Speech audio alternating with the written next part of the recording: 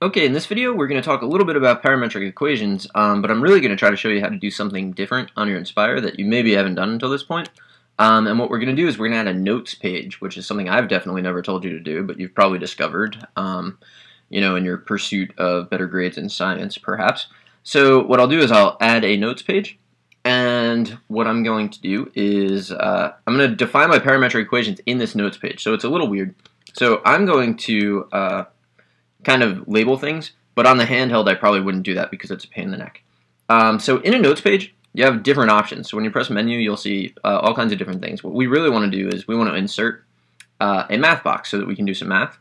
So what I'm going to do here is I'm actually going to define my first set of parametric equations. So object 1 moves with parametric equations, or according to parametric equations. I'm going to do 1 plus 8 over 8t. And when I press enter, it automatically says done. And now if I press the var key, that's defined as a variable. So this is a way that you can define variables. You can actually just add and subtract. You can do whatever kinds of math you can do on a calculator page on the notes page using these math boxes.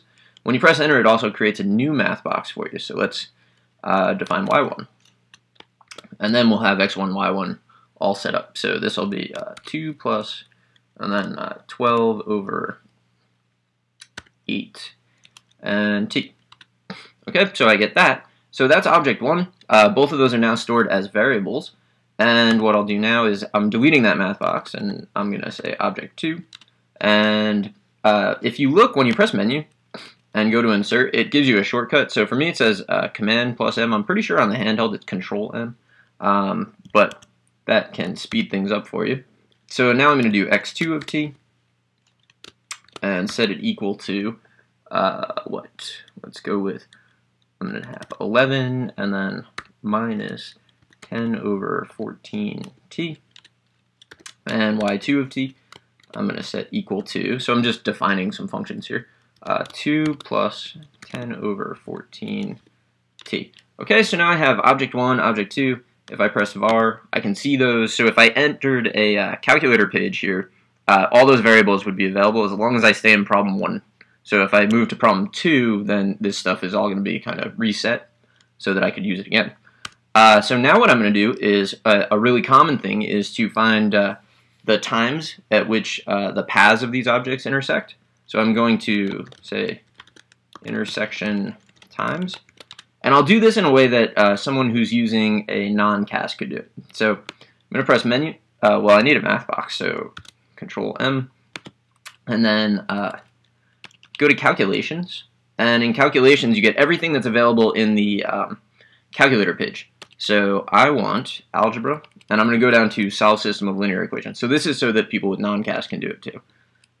2 equations. I'm going to change this to t and v. So this is exactly what you would have done on a calculator page. So x1 of t equals x2 of v, and y1 of t equals y2 of v. Okay, and I'm going to press enter, and it gives me those times. So what's happening is object 1 gets to the point at t, so that's at 4, and object 2 gets there at v, which is 42 over 5. So what you can do to make this a little prettier, if you care about that kind of thing, is when you're inside the math box, if you go to menu and then math box options, there's some attributes, so you can have it not show the input, so you might hide the input, in which case it'll always show up when you're in the math box, but when you arrow out of it, so it's a little less cluttered, which is kind of nice. So anyway, it's giving me that.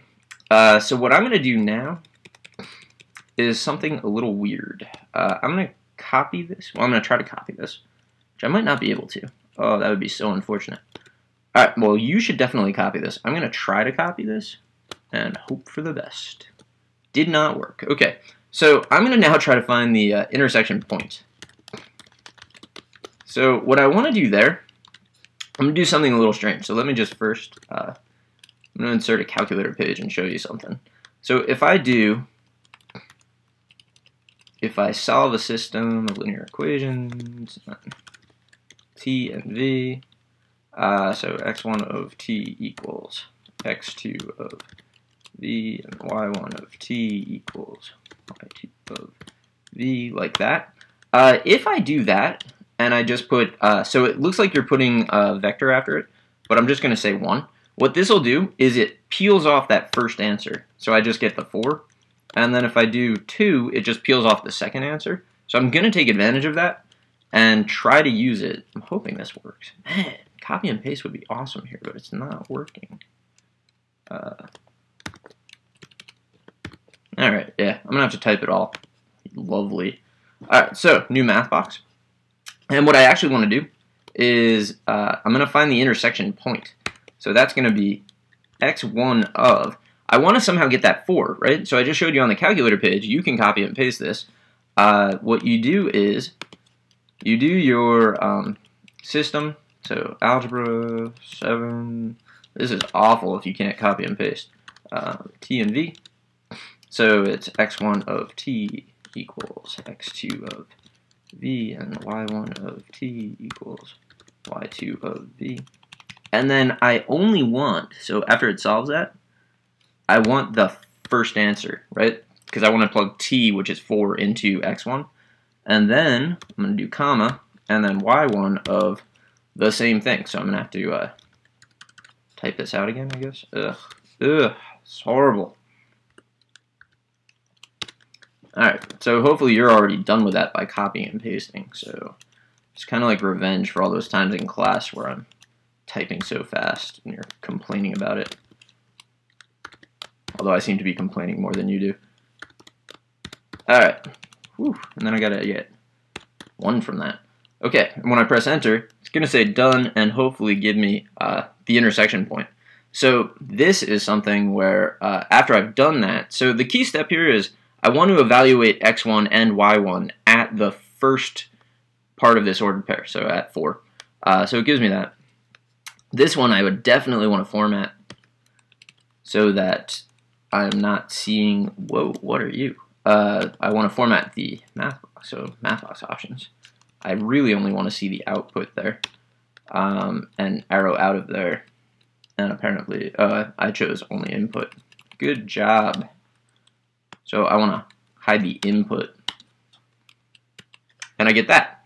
And this is the same. So if I change this to a 3, it changes the intersection time, changes the intersection point, which is really useful.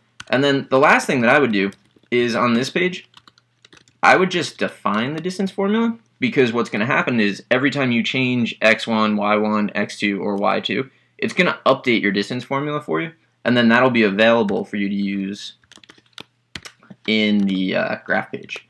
So distance of t, and then you can just type it in. So square root of x2 of t minus x1 of t. And then, so this video runs a little long, but I'm imagining that you can think of ways to use this that aren't just for parametric equations. And it's kind of interesting, so it's kind of worth it, I think. So there's distance. So now what happens is if I put in a graph page and go with distance as a function of x, every time I use on my notes page, every time I update either of those sets of equations, it's going to update this. So if I find the minimum, so let me do that, of this function, like so. So that's the time, and then that's the distance. So it's 4.599. Let's just try to remember that. If I go up here and I change this to a 4, press enter. I could have changed all of them. It's already updated the minimum for you. Alright, so this is definitely a file that you would want to create and then save. But that's how you can use math boxes to greatly simplify this process. Now, obviously, if you're in press to test mode, none of this will be available to you. But I still think it's really worth having and doing because you learn a lot by doing it. So anyway, I hope you found this helpful, and good luck.